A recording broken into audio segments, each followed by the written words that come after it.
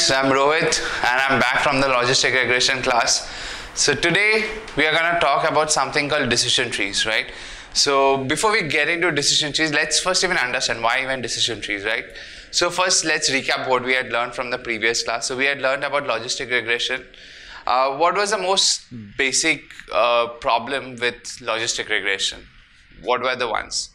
So let's first think about them and let's jot them down before we kind of proceed further.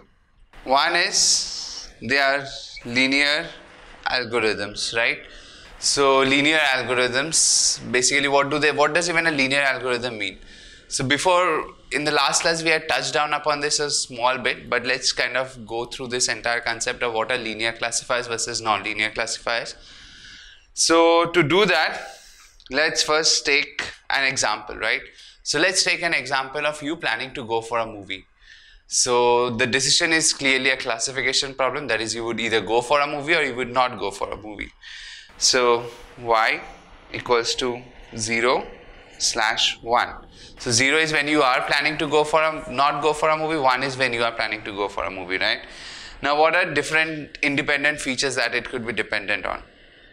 Right, so you already know this, right? So what could be something that your decision for movie going could be dependent on?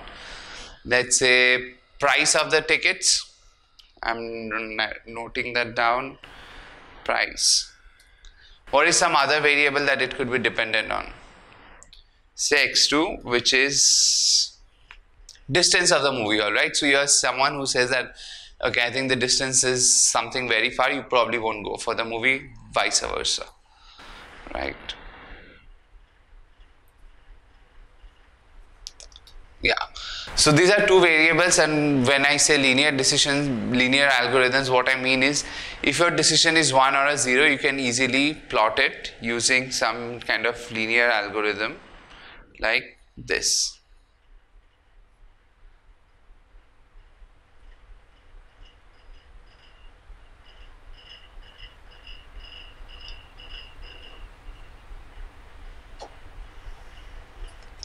So here you see this is a normal logistic regression curve, right? You recognize this from the previous class.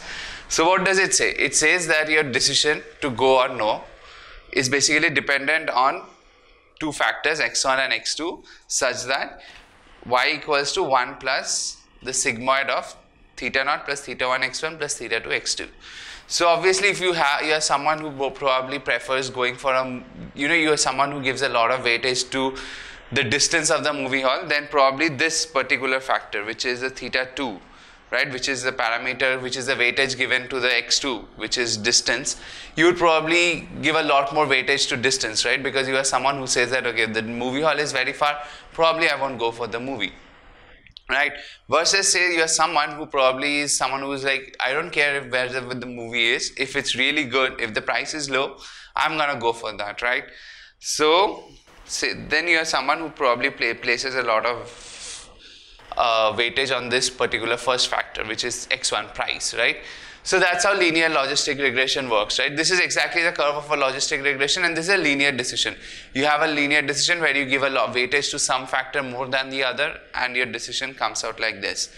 And just to plot it for you, this is how, for example, if you have movie halls like this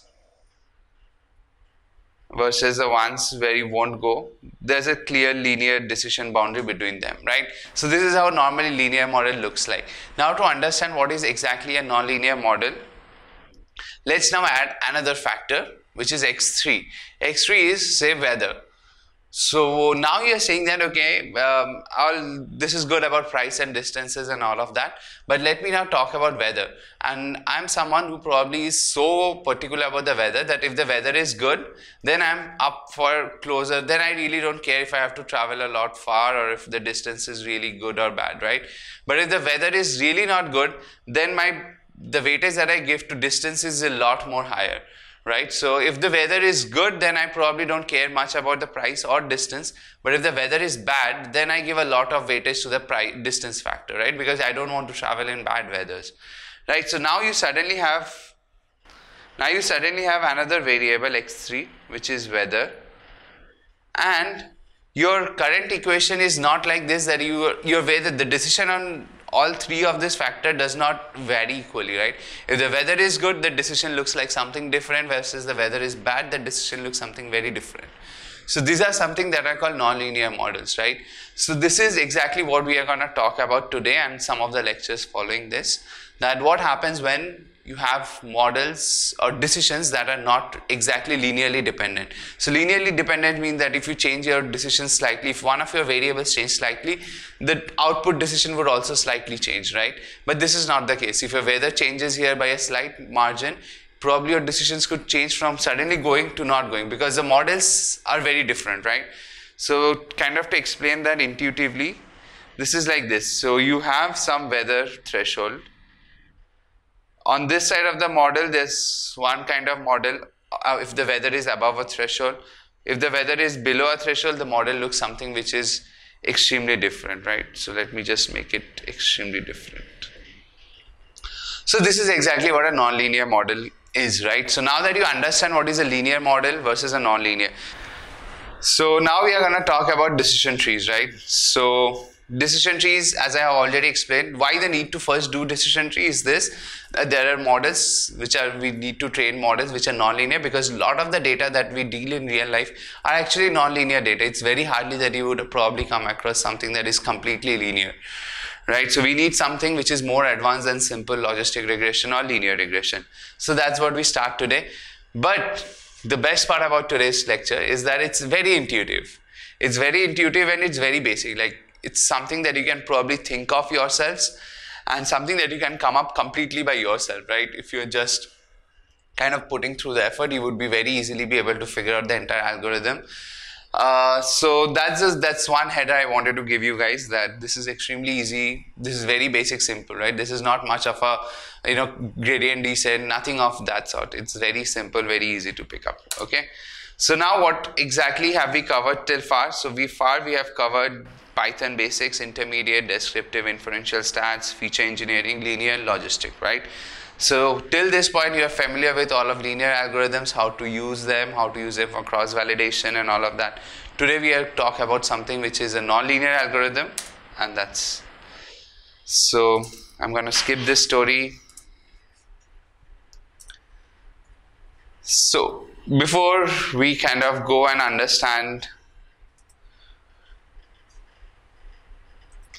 Yeah, so this is exactly what I was mentioning, right? So decision trees are extremely intuitive family of algorithms, extremely easy to understand.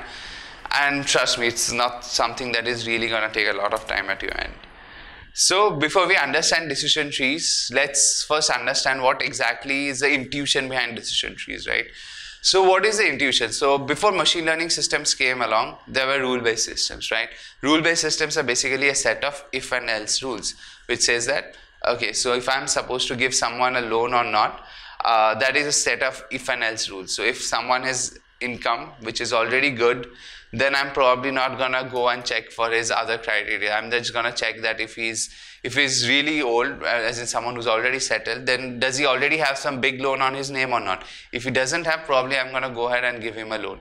Versus if your age is low, then I'm gonna check what is your education and some other more background criteria, right? So that is how exactly a decision-making system normally falls. So you see this diagram, right?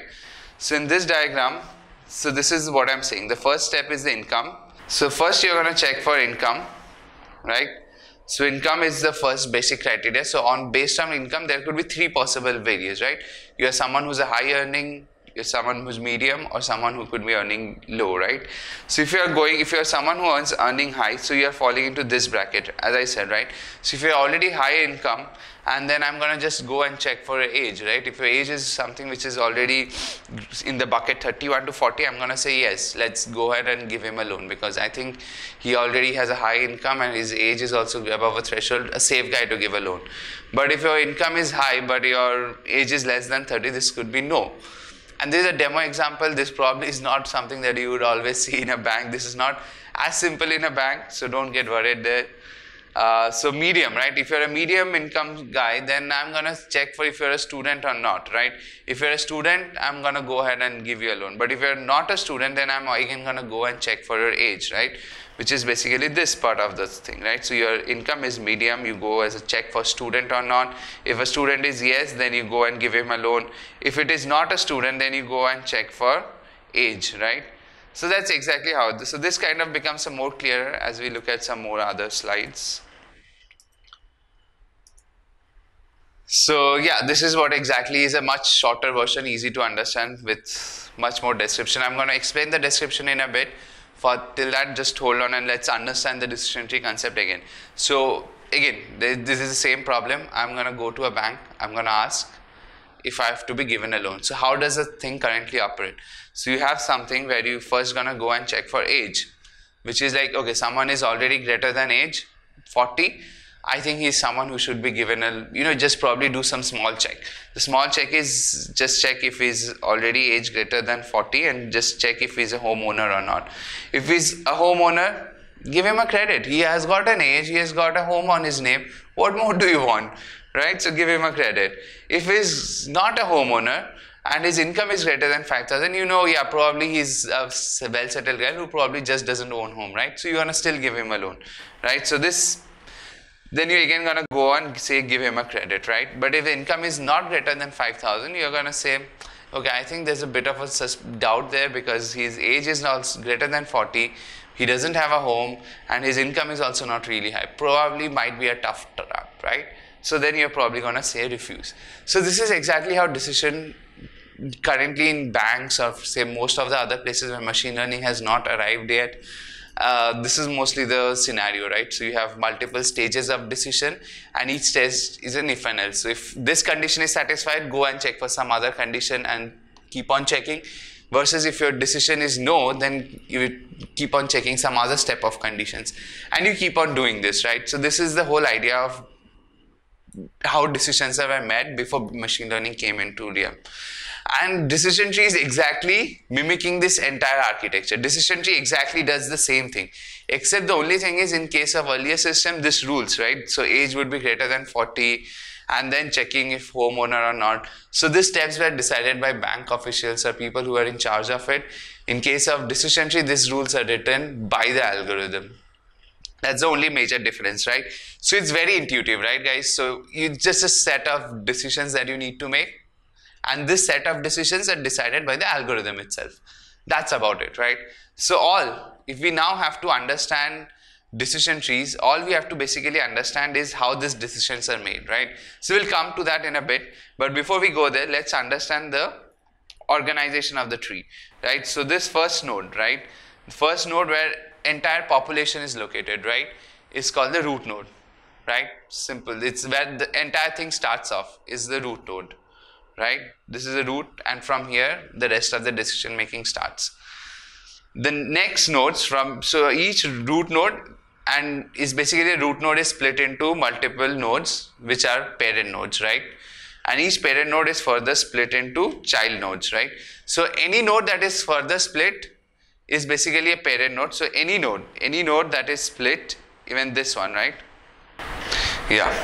So this node, right? So this particular node, homeowner is, so you are taking a decision based on whether he's a homeowner or not, right? So that's a yes or a no. So any particular node where you're taking a decision and you're splitting the population into two or more halves, that is basically called a parent node, right? And the particular nodes where you split that entire population into is called child node, right?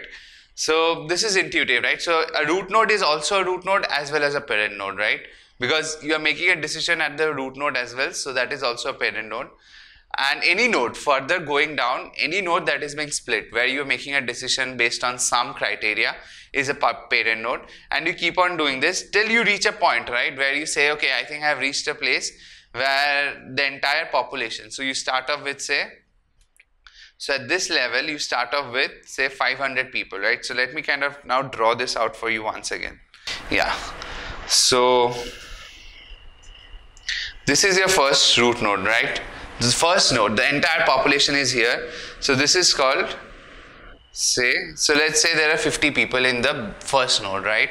So this is a root node, right? And because you're going to make a decision based on some criteria, say age, right? Age is what we saw there, right? So age greater than 40. So you're going to split people into age less than 40 and age greater than 40, right? So because you took a decision here, you basically based on age, you divided the population into two groups. So because there was a decision being made, so this is a parent node and these are child nodes.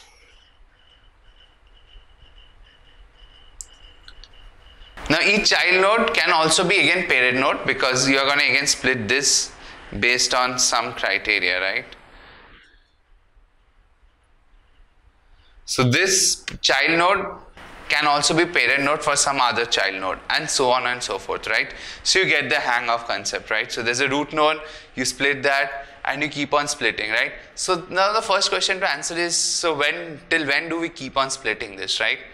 So to answer that question, let's first understand what is the objective of the decision tree as such, right? So what is the objective of decision tree? So my objective was to basically say whether to give someone a loan or not, right? That was the objective. So I have 50 people, of which say 26 people were given loan and 24 people were rejected, right? So ideally, I want to basically build a decision tree, right, such that all people who have been given a loan have a particular set of characteristics and people who have not been given a loan have a different set of characteristics, right?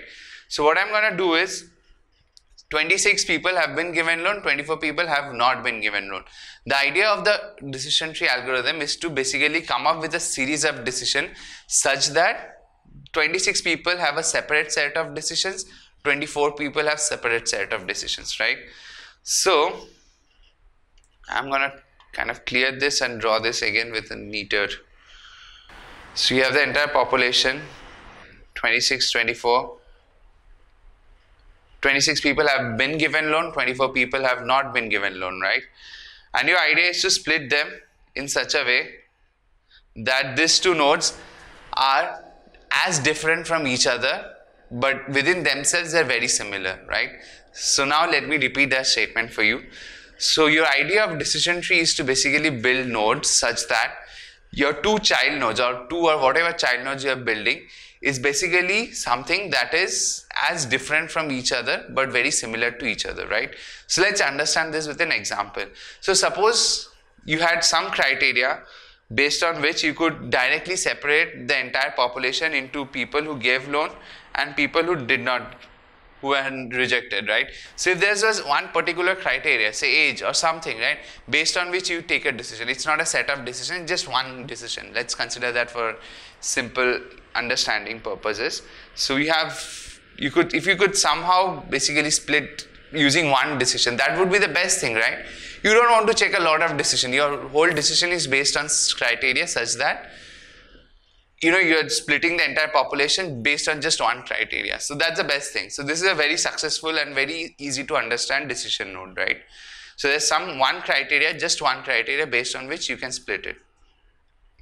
Now let's say that was not the case. So you could not come up with a single criteria to do it.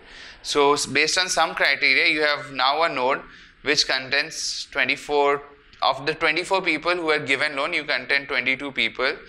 And on this side, you contain 28 people, of which 26 people were given loan, 2 people were not given loan, right? So of those, you could not clearly demarcate all of them, but you came up with some kind of decision or if-else statement such that you have separated 22 people who have not been given loan. So these people are people who have been rejected, right? And this is the entire population is basically all the 22 people. But this population consists of a mixture of 26 people who were given loan and 2 people who were not given loan, right? So now you need to separate them again into such that you can have 26 people in one node and 2 people in the other node, right? So in the first case, you had a very simple decision making algorithm which could just split them into 2 parts. Loan given, loan not given. In the second case, you couldn't do that. You came up with the best decision, and you still had all the people who could be given loan, but on the other hand you had people mixture of both the things, right? And then you need some other decision making to separate them, right? So now you get an intuitive feel of what exactly a decision making algorithm is supposed to do. Think of this basically as a mixture. The first point is basically mixture, like oil and water, right? Your whole job of decision making algorithm is to basically come up with those filters or those if and else conditions such that you best separate your oil and water, right? So your first node consists of 1 and zeros, right? So 1 and 0, a lot of 1 and zeros. This now consists only of zeros. So you have done a very good job, right? But this contains still ones, a lot of ones and a couple of zeros, right? So ones and a couple of zeros. So all you have to do is now come up with some other algorithm which now takes care of all of this ones in a separate place and zeros, right? So that's all you have to do. So this is the whole idea of decision making, decision tree as such, right? So now when do we actually when do we actually start? So now let's go back to the slides and now let's get a better understanding of this decision tree again, right? So you are basically doing the age based splitting and then some other decision, right? So when do you kind of say that, okay, let's stop? The idea is you stop when you have reached a node which consists of population which are completely from one kind, right?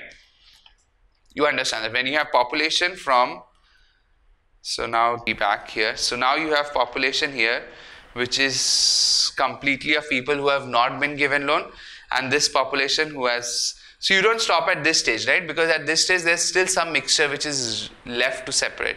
You only stop when you have when your nodes, right? The child nodes that you have come up after splitting consist completely of one particular type of population, right? The decision variable that you're trying to separate, your decision variable is completely homogeneous. So this is what I mean by homogeneous, right? So you have a node, this child node basically consists of people who have not been given loan, and that's why they are homogeneous, right? So all of them are people who have not been given loan. This is also a homogeneous node, right? So this contains people who have all been given loan. But this, on the other hand, is a heterogeneous, right? So this is heterogeneous, this is homogeneous, right? So do you understand why this is homogeneous, right? So these are all people who are contained from one particular class and they all look the same. People who have not been given loan. This, on the other hand, is someone who contains people who have all been given loan and they are homogeneous, right? So your whole objective of decision tree is basically to do this splitting process. So now you start off here and you keep on splitting things till you reach a point where you are like, okay, I think I've reached a point where all my population is of a particular type. So all population of people who have been given a loan or people who have not been given a loan, right? So you, until and unless you don't reach that kind of a line or that kind of a child node, you are not going to stop, right? So that's the whole idea about decision tree. So now you get an idea, right? So you start off from a root node, you keep on doing this splitting, and you kind of keep on splitting till you reach a point where you have reached nodes where you are either to be given a loan completely or not to be given a loan, right? Is that clear, right? So now let's kind of go back the slides and let's have a look into what exactly this means. So now root node is the one that represents the entire population or sample, and this further gets divided into two or more homogeneous sets or nodes, right? They're the same word, so don't worry about them. Splitting is a process of dividing the node into two or more subnodes. The whole idea of splitting, as we have already now discussed, is this, that we want to separate our mixture, right? So the parent node basically consists of a mixture of your, there's people who have been given a loan, people who have not been given a loan. There's a mixture, and your whole process of splitting is to separate them into two different categories of people who have been given a loan. You would ideally want to come up with one particular decision, some magical decision that completely separates your people who have been given loan, people who have not been given loan. But in real life scenarios, you won't be able to come up with a decision like that. So what you do is you come up with something that best separates them, and you keep on separating them further down the line till you have something which are very different, right? So that's what splitting is. So next is what is decision node. So decision node is basically all those nodes, decision node, or you call it parent node or whatever. So basically all those nodes where you are making a decision is called a decision node, and when you're making a decision, you're basically splitting that node into 2 or more parts. So all of those parts that you split into is called a child node, and leaf or terminal node is basically that final node, right? So go back to this example. So this is your root node, this is your root node. You split that because root node, and because you're splitting them into 2 parts. So now this is also a decision node, right? Or a parent node. And we are splitting them into multiple parts which are called child nodes, and each of the child nodes are again then split up into.